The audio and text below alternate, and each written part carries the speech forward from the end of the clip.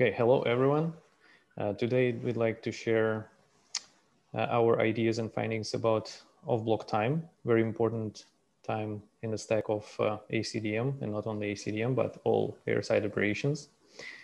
And we will start with the question, what is actually off-block time and why is it important? So let me take a first stab at that one. I guess airports are all about managing incoming and outgoing flights, right? And knowing when flights are coming and going is kind of essential to get that responsibility right. So the off-block time typically refers to the moment that the aircraft is either ready from a ground handling point of view, or when it's actually going off-block, so when the pushback operation basically starts. And that is an important time because if you want to plan your departure sequence, which means that you don't have planes waiting on the taxiways, or if you want to plan your gates, you also need to know when the gate becomes available for your next flight. This time, this milestone of knowing when an aircraft is going to be ready to go off block or actually go off block is basically critical to getting your airside operations right. Yeah. Yeah, and I guess, Chris, that's a very good point. If we, for example, look at managing the flow of traffic on the ground, off-block time is really crucial to simply understand or to simply minimize all the effects that a bad off-block time has, especially if we look, for example, at a sustainability perspective. There are certain examples where an aircraft lands and is allocated to a certain stand, and the off-block time was not correctly set or was not updated early enough. And eventually the arriving aircraft stands now in front of this aircraft stand because they still believe that they can go to this gate. And that means that they normally have to idle for 2, 3, maybe up to 10 minutes, where they burn kerosene, which is a cost driver, but where they also kind of emit CO2 emissions. So from that perspective, I guess an OBT, having a accurate OBT, apart from many other things, is first and foremost also something that goes into the sustainability area. Okay, nice. Understood. And how do we get off-block time at the moment, and what's the issue with it? So it depends a little bit geographically. In Europe, there is the official ACDM framework sort of imposed by Eurocontrol. And there it's mandatory at the larger airports for each airline to provide an target off-block time, for example, into the AODB so that all airport stakeholders can see that. And there it's typically done by the ground handler. So the ground handler takes responsibility of continuously updating during the turnaround when they think they'll be ready with the aircraft. Now it's different, for example, in the US, where there is not a similar situation, but there's a next gen initiative from the FAA where there's a concept like earliest off-block time. And again, the airline is sort of responsible for providing this earliest off-block time milestone, even though it hasn't been as widely adopted and implemented yet. And I think that in the US, what we hear and see is that the carriers are not just sure how they're actually going to do that once it's going to be there. But yeah, Willem, I think you know a bit more about the problems that this brings, right? Yeah, I mean, in the end, you have in Europe, a turnaround is a very time-sensitive and hectic activity. So if you have to manually update, for example, the predicted off-block time, the target off-block time, which is set by the ground handler, and which is a very, very important input factor for any ACDM process. These times are often, when the process is actually right, are set maybe once, maybe twice. I heard from airports where they're actually updated 3 times, but they're still updated manually. So if it's very hectic, if you have like a very hot day or a very rainy day, snowy day, and maybe the aircraft is already delayed, updating the TOBT, for example, is something that is not on a very high priority on your to-do list. So, and then maybe it is updated once and then afterwards no longer. So that means that we have some kind of uncertainty or at least not a very high accuracy when it comes to the TOBT. And then taking into consideration, again, how important the OBT is and the accuracy of the OBT, that is, in my opinion, one of the biggest problems we are today facing with any kind of off-block time setting. And you could even argue that on those rainy or hot or snowy days, the days where it gets hectic, Yeah. That's actually the days when you need it the most, right? Absolutely, absolutely. Okay, totally understand. And how can OBT be better estimated? What do you think? What are the ways? So we have now set of problems, right? The poor accuracy of block time. What are the ways to improve it? Yeah, I think that's a very exciting topic because technology has obviously advanced a lot in the last few years and decades. And I think one of the main developments that's shaping all different parts of our lives has to do with artificial intelligence and machine learning, where we're trying to predict things. Like even if you look at an application that almost everyone is using, like the Google Maps and the routing on Google Maps, what it's trying to do is to take real-time data to predict for you what's the best way to get from A to B, right? And that's also something that we are trying to introduce into the way airport operations are being run, because the earlier you know and the more accurate you know what the situation is going to be like, the better you can manage your operation. So instead of the human estimator, which we talked about, what we are bringing into the market is what we call the predicted off-block time, which is a machine learning predictor, an algorithm that uses data that airports already have in their AODB and can be further enriched with real-time turnaround data. And it continuously predicts what is the off-block time for each individual aircraft going to be. And it has actually already shown to be much more accurate than the TOBT that's currently being generated by the ground handler. Yeah. Yeah, and you're raising a very interesting topic there, Chris, regarding including turnaround timestamps, including the turnaround data. I think that is kind of the basics. We are, or the accuracy can even be improved if we, for example, look into including third-party data or even more data. For example, from a DCS, okay, what is the current status of the boarding process? How many people are actually checked in? How many bags are checked in? How many wheelchairs do I have? Also, some other data like IoT sensors. What is maybe the status of a GPU? Is it running out of fuel soon? And all of these different data points, I guess, to sum it up, in order to really improve the whole OBT topic, what Chris said is like, we need this predicted off-block time. We need high quality input data that could either be achieved through computer vision with a camera, and then you have all the highly accurate timestamps for everything that happens around the aircraft, but even also include data from within the terminal, DCS, as I said, in order to really understand, okay, not what is only a target off-block time that is set by the ground handler, but really like what will be the time where the aircraft will go off-block. Is it possible to predict the time of arrival to the runway?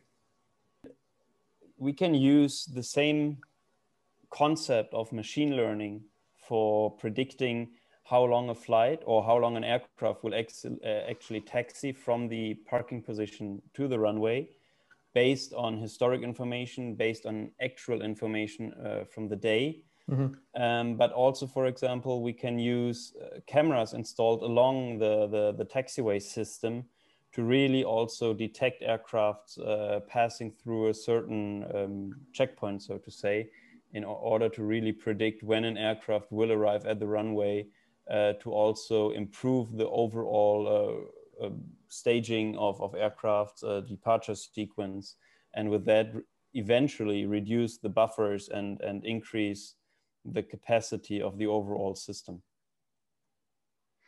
if I can maybe add one thing there, because earlier we talked a little bit about sustainability, which I think was an important topic going into the COVID crisis last year. But going forward, I think it will remain an important topic.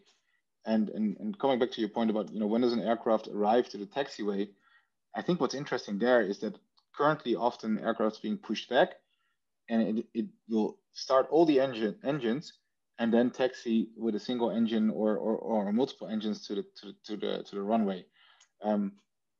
However, if you know when you're going to end up at the taxiway, and you subtract the number of minutes that you need to warm up the engines, you could actually only start one engine, taxi on a single engine to the point where you have to start up the other engines to make it on time to the runway to be able to be ready for departure. Especially on airports that have somewhat complex taxiway systems and longer taxi durations. Such as Schiphol. This could actually make quite a difference. If you then think, that there's, I don't know, hundreds of thousands of flights leaving there per year, and even if you save 1 minute per departure on one or three engines, you're saving precious fuel, CO2 emissions, and also reducing the noise signature of the airport at the same time. So, sometimes people are talking about sustainability. Can we afford it in these times when, there's almost zero income? I think we need to look for the cases where improving sustainability and achieving decarbonization goes hand in hand with cost savings, because, it's a match made in heaven. Yeah, and fully agree. And in the end, again, it's not about investing in new technology, investing in electric tugs or in I don't know, some other heavy equipment. It's basically with machine learning algorithms and other minimal investments, such as cameras, for example, you can already achieve a lot. As you said, if you shave off on average maybe 30 seconds or 1 minute of a dual engine taxiing, where you could also work on a single engine taxiing, and you simply invest in algorithms, in data, and maybe 6, 7, 10 cameras around the airport, that's a minimal investment. It can be done very quickly, and you already achieve a tremendous effect on when you compare it over a full year, like 100,000 departures per year. So I fully agree with you. Cost and money is not necessarily a reason to not do certain things, because they are simply available for rather low investment. And the cool part is, even once these bigger developments like electric flight or so are going to be there, these optimizations still make sense. Yeah. Because even if you need to run an electric engine for this, it will be able to fly longer. Or if you use airspace more efficiently, the capacity will be better. So it goes hand in hand, I guess. Yeah, and what you are saying absolutely applies to a single airport. But if we look at the wider network, especially here in Europe, Eurocontrol, the CESAR project, I guess if we use this kind of technology not only at one airport, but if we, for example, use it at the 10 largest airports, the 10 most important nodes or hubs actually in the network, we will be able to improve the overall traffic flow throughout the network with CESAR in the Eurocontrol area, that we can say we can cover, I don't know, 5, 10, 15% more traffic per year. Now, right now, this is maybe nothing that seems so important, but we will come back to this situation where more traffic is coming, where we need more capacity. And even if we don't need that much more capacity, even if we get back to 2019 levels, at least we will be able to manage that capacity in a smoother way and have less delays and less congestion in the higher air levels. Yeah, absolutely. Especially because like how many, and sometimes it feels difficult to make the business case for these kind of things because it's in the bigger scheme of things, right? But if you look how many flights are currently delayed or being held on the ground because of capacity problems, that's a real issue. And again, maybe not today, but like you said, that's going to come back sooner than we think.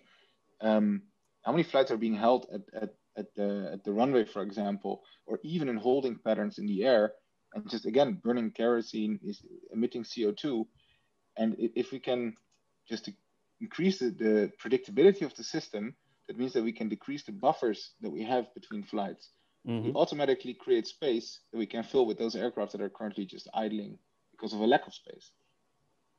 Yeah, and I guess that also that actually raises or that kind of answers also another very important question that often come up when we listen to conferences, when we speak to people within the ATC industry, within the airspace management industry, how this whole predicted off-block time fits into the wider vision of airspace management.